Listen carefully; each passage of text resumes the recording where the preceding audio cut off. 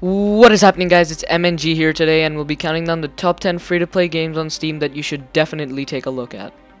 At number 10, we have a game called Dirty Bomb. It offers fast-paced gameplay, graphics that are modern and unique, various specialized characters with unique abilities, maps that are well-designed and balanced, objective-oriented game modes, dedicated servers, and free-to-play without pay-to-win, which is extremely important.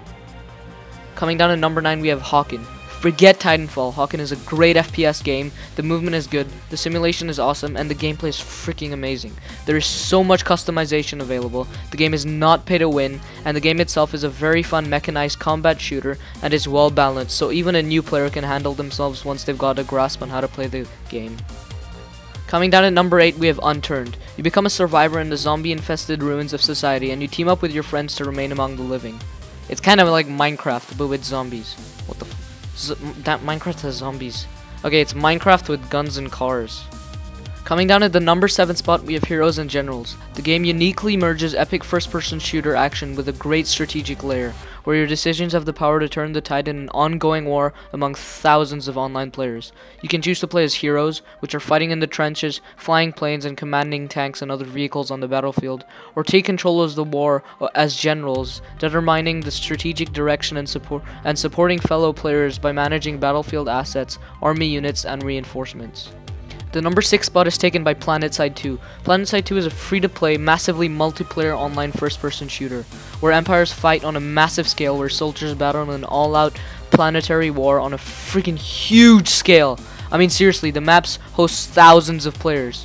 You're meant to win control over critical territories, but all everyone does is shoot each other and try to be cool with their sniper invisible class thing. You customize your soldier, weapons, and vehicles to match your playstyle.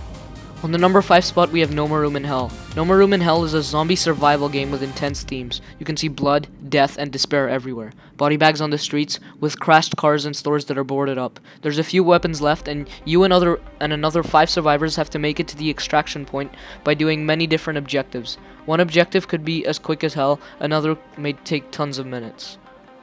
Taking the number 4th spot is Robocraft. It's just making robots in the form of vehicles with blocks and stuff, and you take them into battle and kill people with it. 11 out of 10 IGN. And at number 3 we have Warframe, a free-to-play multiplayer shooter set in an evolving sci-fi world where you're basically a space ninja. I mean, seriously, do I need to say anything else?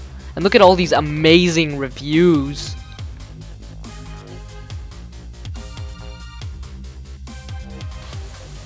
The number 2 spot is I don't want to say it. Dota 2. Okay, okay. Please don't kill me, League players, but it's true.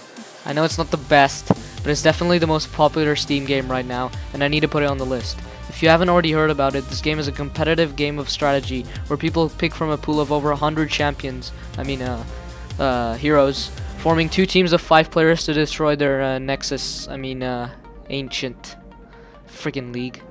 Coming down at the number 1 spot is obviously Team Fortress 2. Everyone knows this game is the number 1, but what can I say? It's an 8-year-old game and it may not get as much press as it used to, but Team Fortress 2 is still the most popular team-based shooter out there with way too many hats.